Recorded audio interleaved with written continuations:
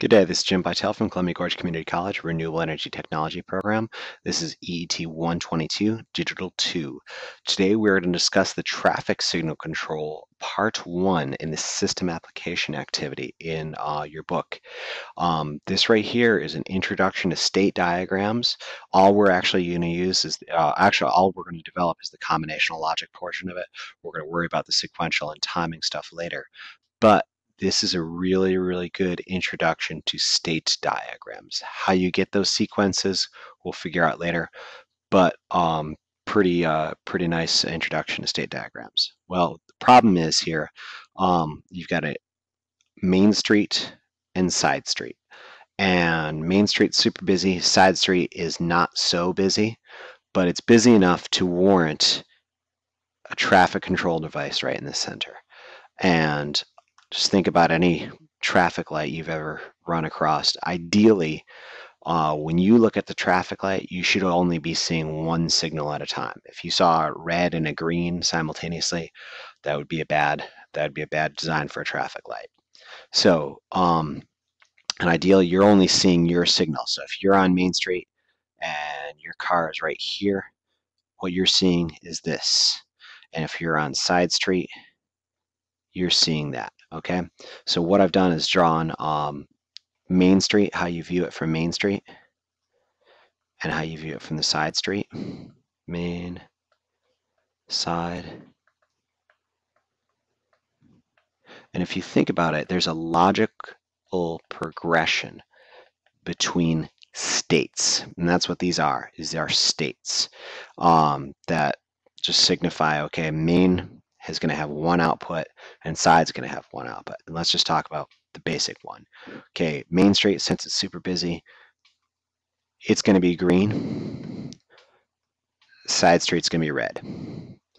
And we're going to have that state for at least 25 seconds, or as long as there's no car in the side street, because why would you switch to the next state if there was no cars waiting on the side street? But if some car does pull up on the side street and 25 seconds has passed, we want to give this guy a chance on the side street to finally go through. So what's the next state? Well, warn everybody in the Main Street that the light's about to change. Keep that guy from going. And how long do you want to warn him? Well, let's warn him for at least 4 seconds. We're transitioning from that state to the next state. Okay, now everybody's been warned on Main Street that the light's about to change.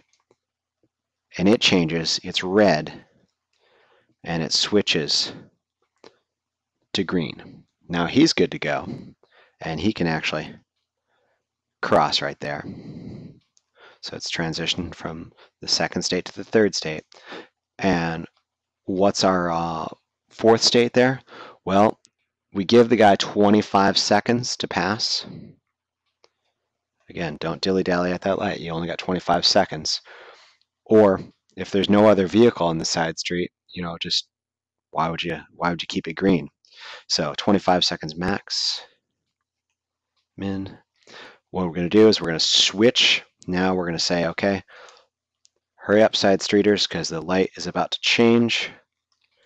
We're going to keep that main red. And then what are we going to go back to? This guy right there. So it's this kind of looping sequence where you're going from state 1 to 2 to 3 to 4. Oh, by the way, 4 seconds for this timer too, for that yellow light. Give everybody a chance to see it. And again, we're not getting a situation where we're ever getting 2 lights lit on any particular direction. That would be bad. Okay, so this is kind of the setup for a state diagram. So this is kind of the general picture, but before we go into the state diagram, I just want to refresh your guys' memory about the gray code. Okay, so remember binary.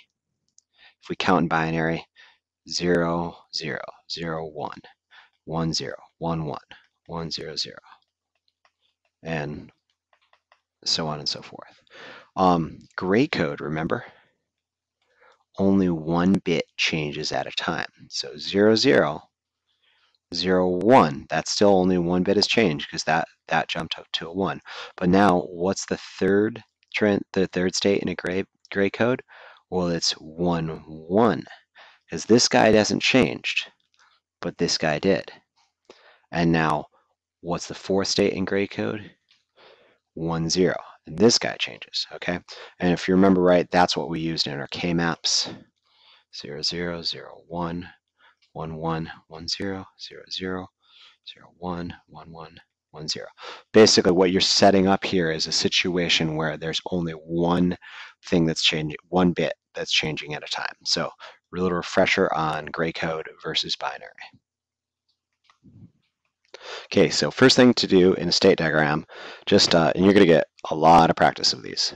Let's draw one real quick. I don't know why they use circles, but they always do. Let's just name our states 0, 0. Now we're going to count up using gray code 0, 1, and we're going to count up using gray code 1, 1. So a little different than binary. Count up using gray code 1, 0. And we're transitioning from state 1, our first state, to our second state, to our third state, to our fourth state, and back to the first state, just like right here. So first to second, second to third, third to fourth, fourth back to first. Okay? And what is the conditions? What's the output for the first state? Well, the main is green, the side is red. So I'm going to say MS, green, red. What's the outputs for state 2? Well, the main is yellow, side state still red. What's the output for the third state? Well, now the main is red, side is green. Output for the fourth state here, this is going to be red still, and then the side is changing yellow, and it switches over back to our first state. So first to second to third to fourth. Have we done everything correctly? Yes, we have. Okay, now there is another condition here, though. Remember our timers. So if you're in the first state, there's a condition here about 25 seconds, right? So as long as 25 seconds haven't passed, you're going to be staying in that state. So what we should do is draw another arrow. And basically what this is signifying is it's going to come back to that state. And we'll worry about the logic for that in a little bit. Same thing here is our second state, remember. We want to stay there for 4 seconds. It was 25 seconds for the first one. Second state was 4 seconds. So we're going to have this thing where we come out and come back into that state for 4 seconds.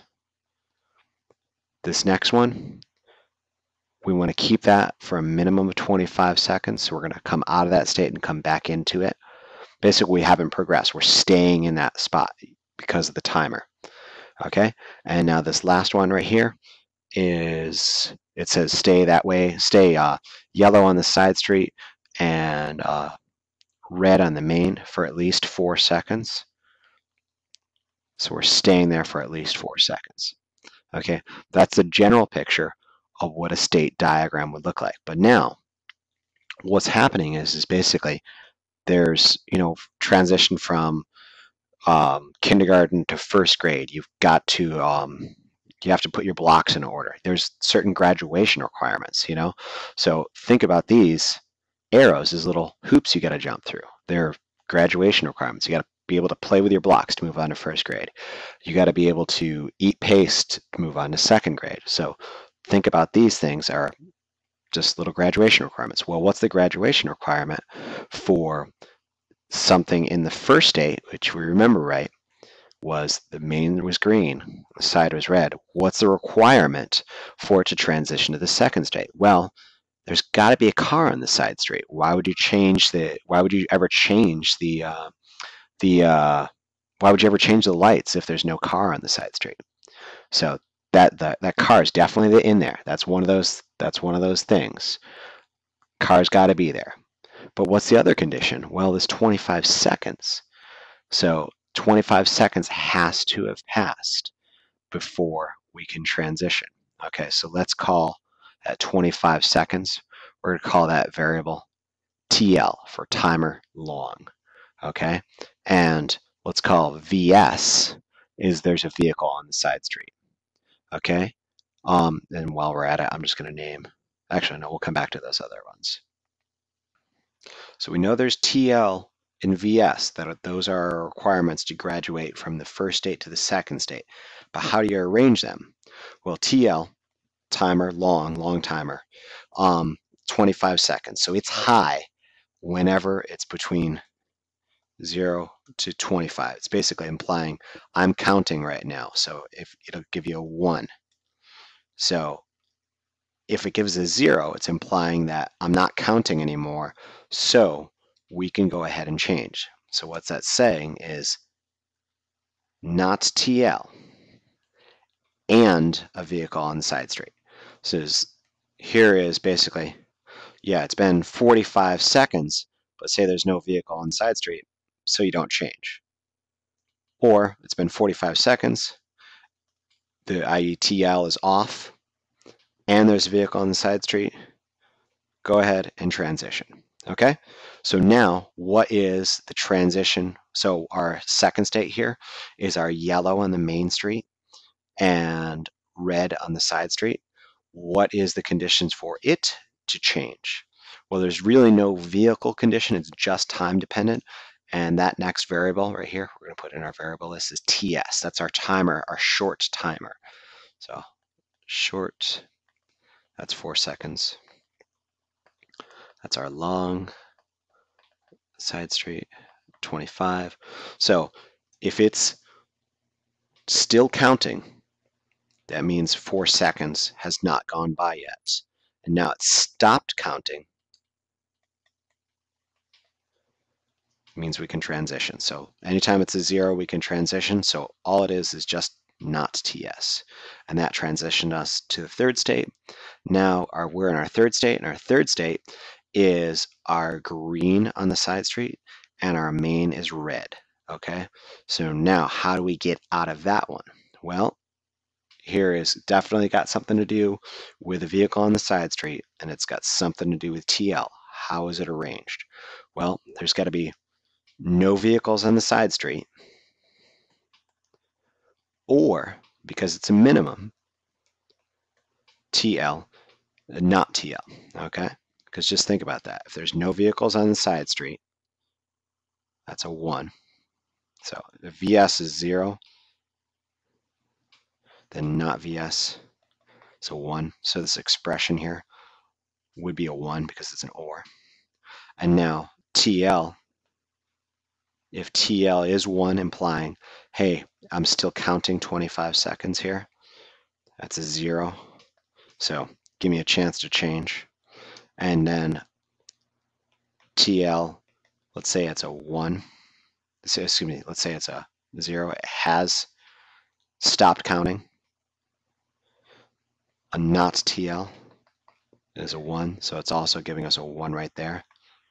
So give them at least 25 seconds, or let's wait for the thing to clear. We transition to the next. Okay, our third state here is, excuse me, our fourth state. Our fourth state, red on the main, yellow on the side. Not really dependent on vehicles, very similar to this transition here. Well, as a matter of fact, that's the same logic because it's still that same short timer. Okay, so now let's talk about these. Let me clean this up here. Let's talk about these loops. What's going to keep you in those states? Let's just start with the easy ones. Well, these the yellow light conditions, the only time it's going to stay in that state if that short timer, 4 seconds, hasn't passed. So TS. Same thing here, TS. Okay, now let's think about this. Let's think about this top one here. Okay, so what is going to keep that main light green? Well, if there's not a vehicle on the side street, or if long timer is still counting. What's going to keep us in the transition state, keep us in the state 3 here, where the side is green and the main is red?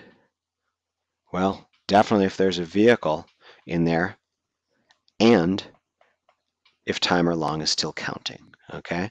So if timer long has stopped counting, it's past 25 seconds, you had your chance, man, it's gonna transition to the fourth state here.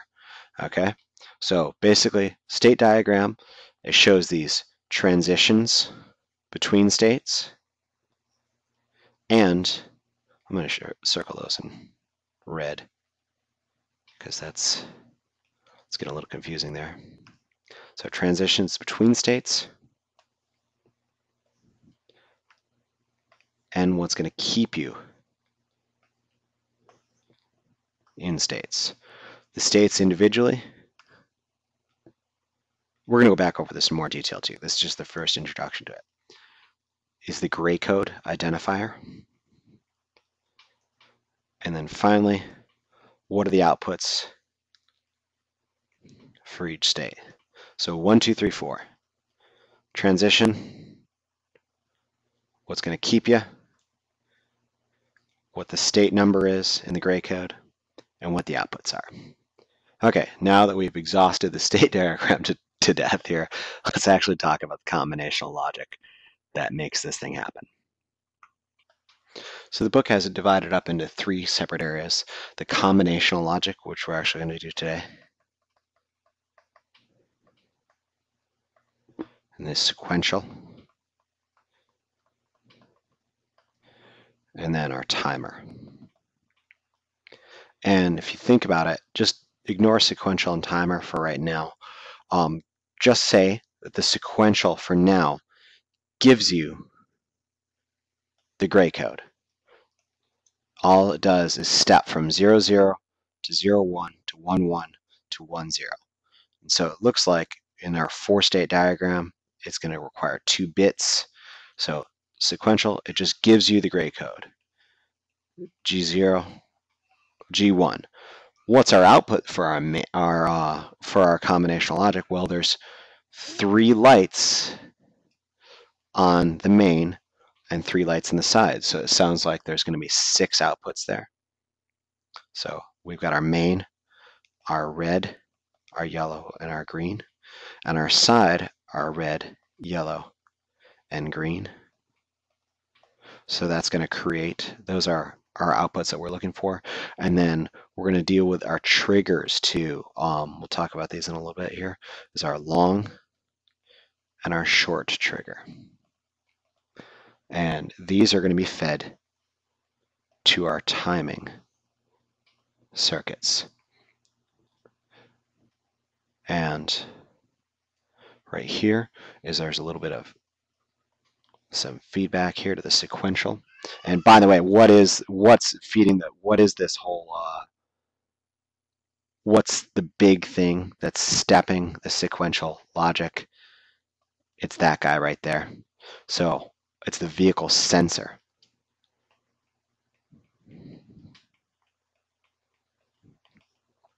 So that's super important. That's really what's changing a lot of that from sequence to sequence. What's the other inputs? Well, the timers. So TS, TL, and then we have a clock right here, which is basically keeping everybody on the same beat. Okay, so when is the main red? Well, the main is red in state, looks like state 3 and state 4. So state 3 was a 1, 1, and state 4 is 1, 0. So that's our main red. So it looks like state 3 or state 4 that will give us a main red. But we've only got 2 bits here. So what we could do is further, because there's 4 states, but we only got 2 bits coming in. So what we could do is further break up our combinational logic section into something that looks like this, where we have a state decoder.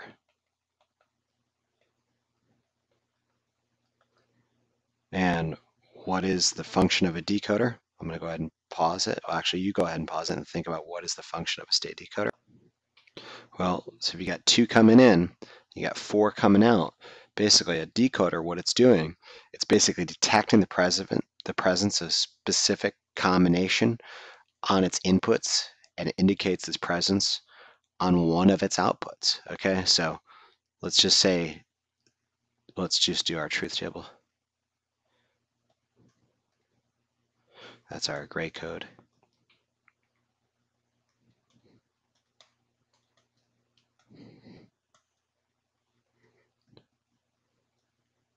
State 4, state 3, state 2, state 1. So 0, 0, what state are we in? We're in state 1. 0, 1, what state are we in? State 2. So it's basically indicating the presence on one and only one of these things. So now G0 is 1, G1 is 1. What state are we at? So if these are both, let's draw actual ones. If that's a 1 and that's a 1, well, this one should be 1. And so on. So now what we can use is using the outputs of the state decoder.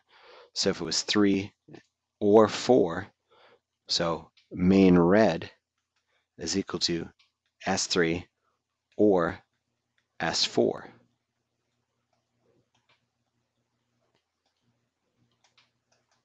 Implying that it's an active high that lights up the red light. So, and you can keep on doing that. Let's just do let's do main light green. So the main light is green, looks like only in state 1. Main green. And when is the main light yellow? Well, it's state 2, and that's it. Main yellow. And you can just keep on doing this. Do these things for the sides. And basically, you're just going to have a mess of these things. And I'm going to replace that mess of things with a big block that says output logic.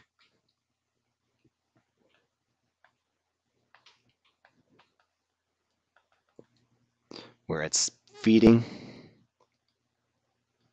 the outputs of the state decoder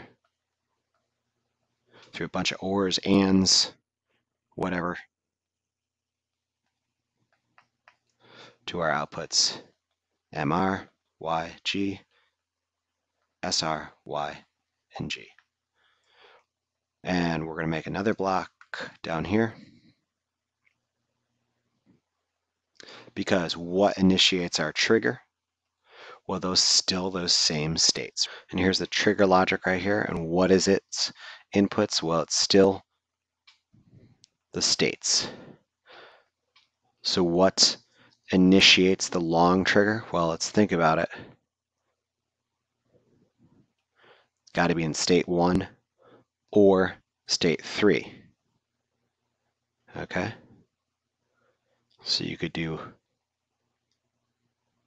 a little OR gate between S1 and S3, and that's your long. And what's going to initiate our short? It would also be an OR gate between S2